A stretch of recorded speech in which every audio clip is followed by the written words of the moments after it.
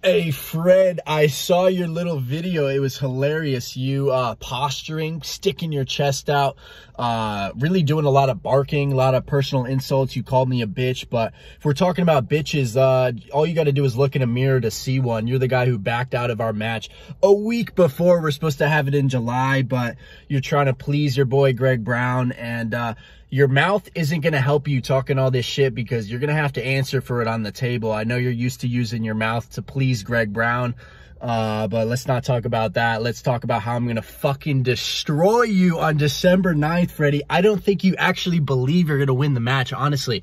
Every video I see of you and when you're on the podcast, you have to have your butt buddy talk for you because you don't even have the confidence to explain how you're going to win.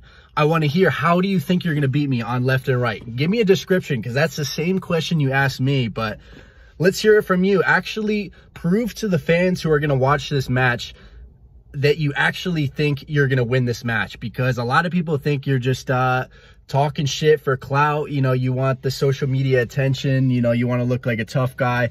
You're like a chihuahua that's just backed in the corner and you're just acting all defensive, you know, just fucking spewing off a bunch of nonsense. But dude, I'm going to fucking destroy you on December 9th. I hope you realize that, dude. I'm literally coming there to destroy you. And when I hold you center table and shake my head in your face, what fucking shit are you going to talk then, motherfucker?